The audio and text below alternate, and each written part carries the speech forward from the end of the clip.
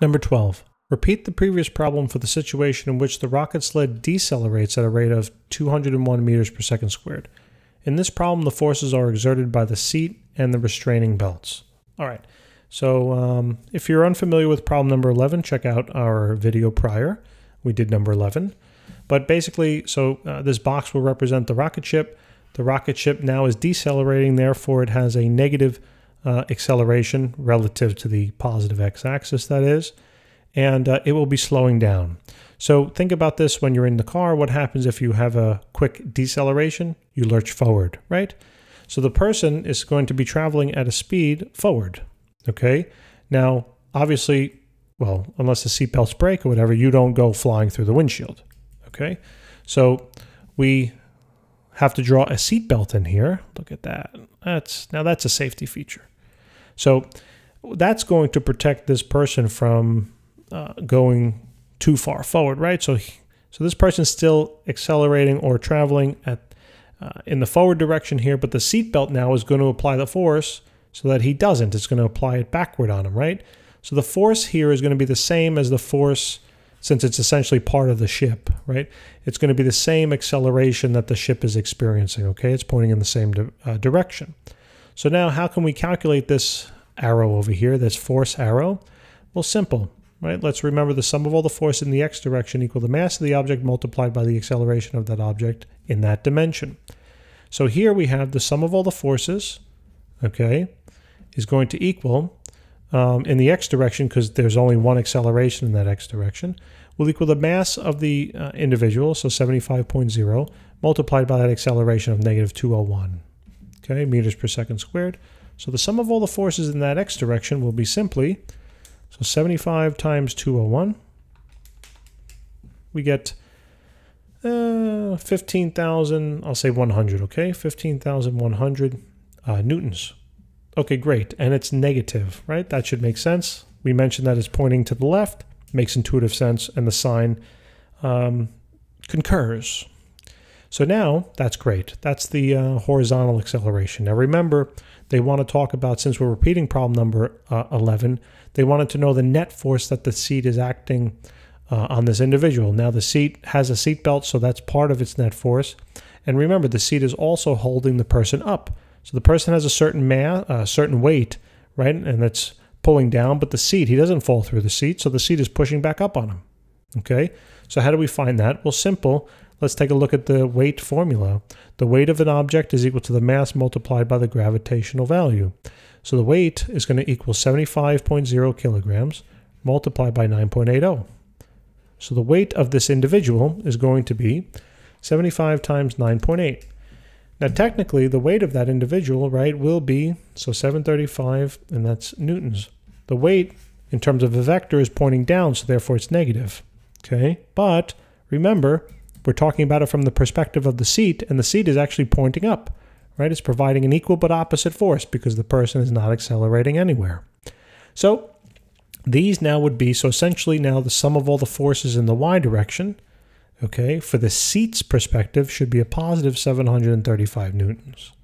Okay, now if I had to draw a quick free body diagram, all right, so let's draw my axes here and here. Okay, let's detail the forces. So we have one force in the negative x direction, so it's pointing this way, right? That has a value of negative 15100, so 15,100 newtons. And then there is a positive force right in the positive y direction, so it's pointing up. Let me make that a little straighter, so it's pointing up. And that has a value of 735. By the way, this drawing isn't to scale. This line should have been much longer. All right. But now if we think about this, what is the total force? These are the two forces the seat is exerting on the person. Okay, so what would the total force be? Remember, whenever they're asking for total force here, they're really asking for the resultant force.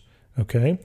So the resultant force, if I had to guess, right, if I had to draw it in this picture, it should be somewhere around here. It should lie closer to that x-axis than it does to the y-axis because the x value, although I crossed it out partially, is significantly larger, okay?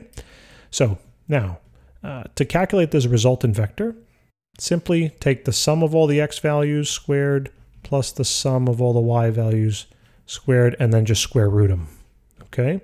So the square root of negative 15100 squared plus 735 squared. Okay, so just take out the calculator, plug that bad boy on in. So we get 15100 squared plus 735 squared. And it comes out to a value of 3 significant figures we're going to do. So 15, well, it's so close, right, to the 151. All right, I'm going to go out a little more just so we can see the difference, all right? So 15118, let's call it. Even though that's not the right number of significant figures, it's fine. So that is in terms of newtons. Okay, that would be the total resultant force that the seatbelt imparts, all right, onto this individual. Now we would also then have to calculate this theta. Okay, so how do we do that? Simple, use tangent, right? Tan of theta. If my angle is in reference to the x-axis, then I can simply do the y value over the x value and just take the square root. So we don't need negatives and positives in here. So the tangent of theta will be equal to the 735 all over the 15100. So we'll calculate it like this. Take 735 divided by 15100 and then do the inverse tangent of that. So second tan of 0.0487, we'll call it. So 7.89, right? Excuse me, 2.79. 2.79, and that is degrees. Okay, so that's the angle. That does make sense, right? Because this x value is tremendous, much larger than that y value. I was even trying to show it in the picture that it's going to be small. Obviously, that's not to scale. Now, to finally give the, I guess, direction to the magnitude of that angle, I would then be calling it north of west, right?